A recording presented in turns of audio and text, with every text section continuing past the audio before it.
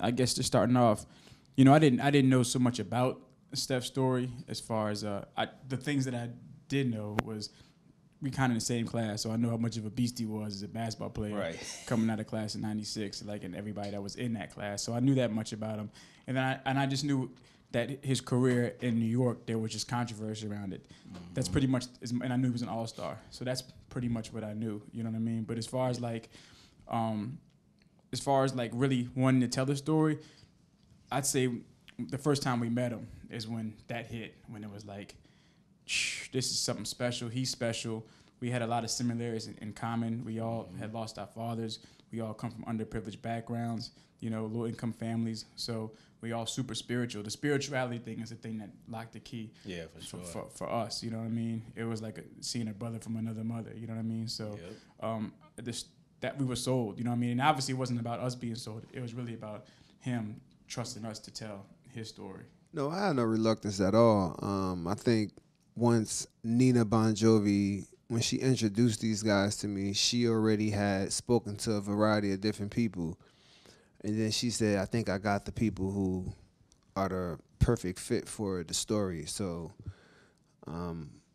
once I met them, we hit it off right away. We all connected, which was the most important part for me because, when someone is telling your story, the truth is really what you want to be told. And these guys were really honest with their work and they really put their hearts inside of it. It wasn't just about doing a documentary. It was more about, what they were trying to get out of it, the message that they were trying to get out. Yeah, I've always been in a spotlight, and because of my brothers played basketball before me, so I was always looked upon as this kid that played basketball and that knew how to play basketball. So I was highly documented before, but being that this was the end of my career, it was a full story. It wasn't a story that was in a continuance. This is the end. So it was a lot easier for them to actually tell the story and to narrate it for people to have an understanding about the highs, the lows, going back and forth to the highs. So it was a little bit more interesting watching it for the first time and seeing it for the first time because you see your life being shown through the lens, but at the same time you see how it was narrated for people to actually get a feeling about what was going on through the story. I think one thing somebody was like, man, y'all did a basketball documentary on Stephon Marbury. I'm like, there wasn't a basketball doc. This was a family story. Definitely when we met the family and how, his mom and his brothers, how they came up real spiritual, real in the church, and the things that they instilled in Steph was like, incredible, and the reason why he's the person that he is and the reason why the story is amazing because of that. His father who put a lot in and just to see what happened to his pops in that situation and for Stephon to overcome that through China and me having a new family in China, that was, like I said, it's a family story. I think going to another country and being able to evolve past my thinking and what actually went on in America was a little bit different from what athletes experience here in America.